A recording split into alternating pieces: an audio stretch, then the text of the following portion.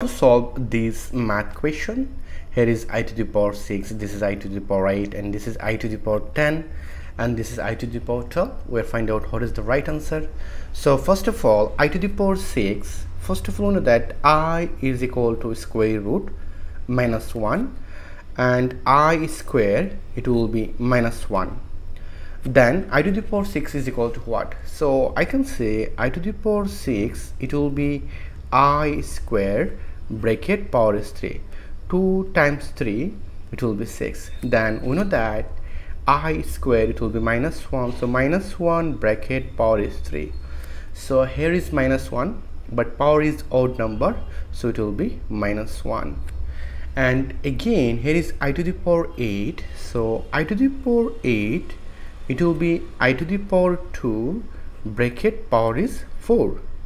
So I can say minus 1 power is 4, so it will be positive 1. Because of that, minus 1 power is even number. Then I to the power 10 is equal to what? So I to the power 10, it will be I square bracket power is 5.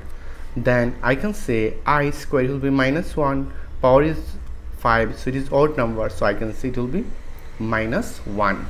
And I to the power 12 is equal to what? So I to the power 12, it will be I square bracket power is 6. Look, minus 1 power 6, it is a even number, so I can say it will be positive 1. So we'll find out, here is I to the power 6, it will be minus 1, and I to the power 8, it will be 1, and I to the power 10, it will be minus 1, and I to the power 12, it will be positive 1, so here is 1.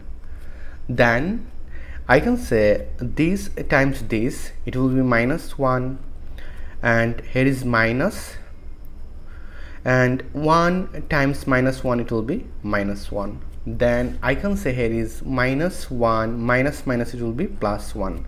So I can say our answer is 0. This is our final answer.